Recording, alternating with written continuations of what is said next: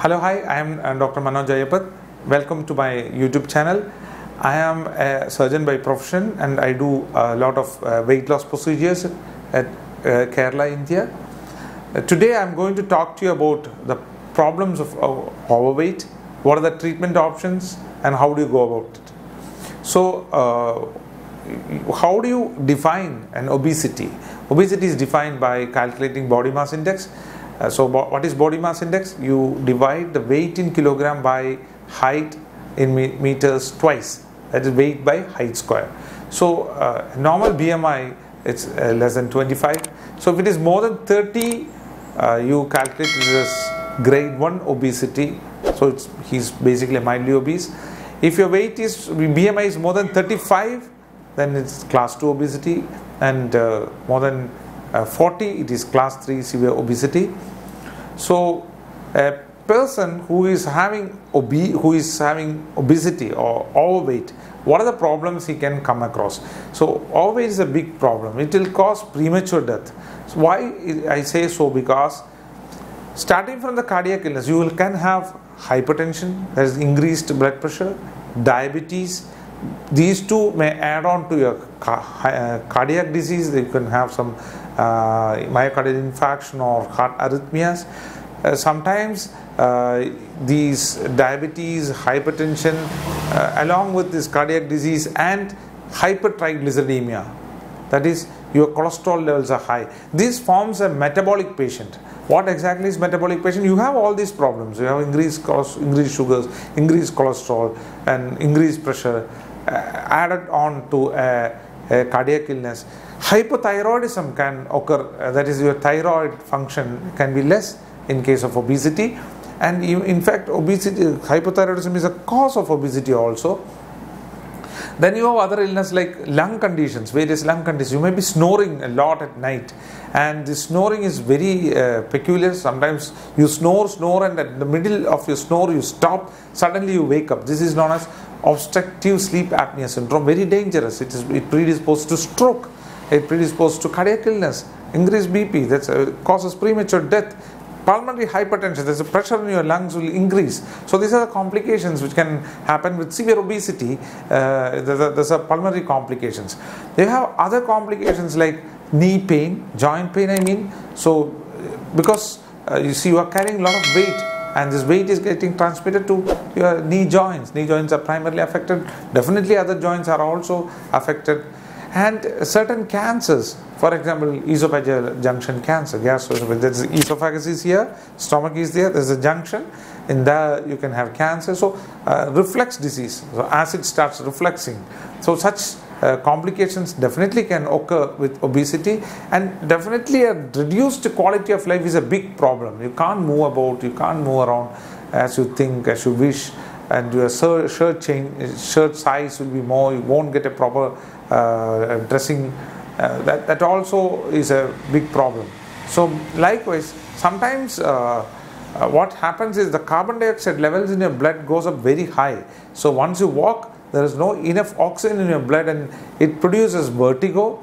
There is benign intracranial hypertension, the pressure in your brain increases, and many complications of severe obesity. So it's not a very good thing to have as very severe obesity. So what are the treatment options? Yes, if it is less than 30, diet and exercise got a big role. You can definitely reduce weight, but after 30 it's a difficult task for the patient to reduce weight because you have joint pains, you be gasping while you do exercise, many issues. So in such conditions, and you have all these problematic disorders together, like if you have uncontrolled diabetes, how much ever medicines you take, your diabetes is not getting under control, even after taking your insulin is not getting under control, then you have to opt for surgical procedures. That is like severe obesity and obesity with other morbidities, then comorbidities, then you have to undergo surgery. So what are the surgical options? Definitely diet and exercise plays a role, but after a particular weight it will be difficult to do it. That's why I am considering surgery.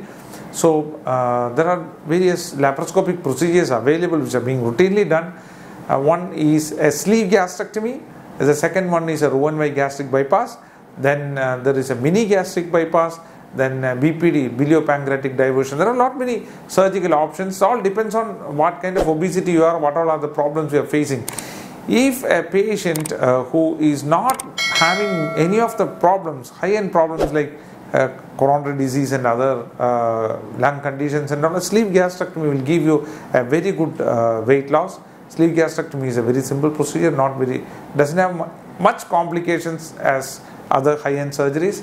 So what you do is you cut a portion of stomach and remove that. So your size of the stomach is get reduced to around 100 ml, around 120 ml. That is what sleeve gastrectomy is. There are some inherent problems with sleeve gastrectomy. Intraoperative problems can have bleeding, maybe bleeding or injury to other organs. After surgery, maybe some bleeding can happen. The staple lines, you divide the stomach using stapler, sometimes staple line, it will give away, producing leak. So that is another complication. Otherwise, there are very, very minor complication. Mortality after sleeve gastrectomy is very minimal. So that gives a very good long-term control of your sugars and pressures. But international studies have shown that it's not that effective as a bypass for very long-term control. This is around 10 years weight control. You may tend to regain weight if the patient continues to eat. The other surgical option is Roux-en-Y gastric bypass, in which you make the stomach, divide the stomach and make it a small pouch around 120 ml or even lesser than that. Then you divide the small intestine into two and take one portion and attach to this pouch, which you made the stomach pouch small, so that the mixing up of the digestive juice and your food happens in a very small segment of intestine. So that will reduce the amount of calories which is going on.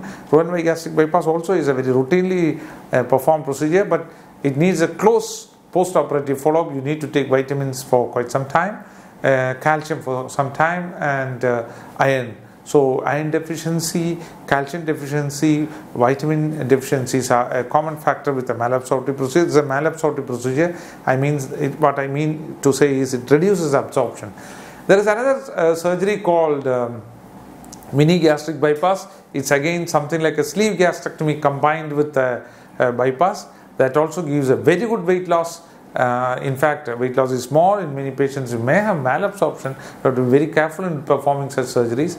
So, but you need to have a very long-term follow-up with the surgeon which performed, because vitamin deficiency is quite pronounced. Micronutrient deficiency is also well pronounced in case of an mini gastric bypass. Then you have biliopancreatic diversion. That's another high-end surgery. These are the few surgeries which you can perform for morbid obesity. So how do you go about it? Once you think that you are morbidly obese, you can weigh your own BMI, you better go and consult a surgeon. They will give you the suggestions. If the surgery is planned, you have to do the blood investigations and an endoscopy. We do routinely an endoscopy here before surgery, and ultrasound scan to assess your liver, whether you have liver got a lot of fat or not. And with all these assessments, cardiac assessment if needed, and anesthetic fitness for performing such surgeries, and after that you will be taken to the theatre. It is done by minimally invasive keyhole technique. It's painless technique. After surgery, you may be kept in ICU for a day in case of bypass, or you will be shifted to the room in case of a sleeve gastrectomy.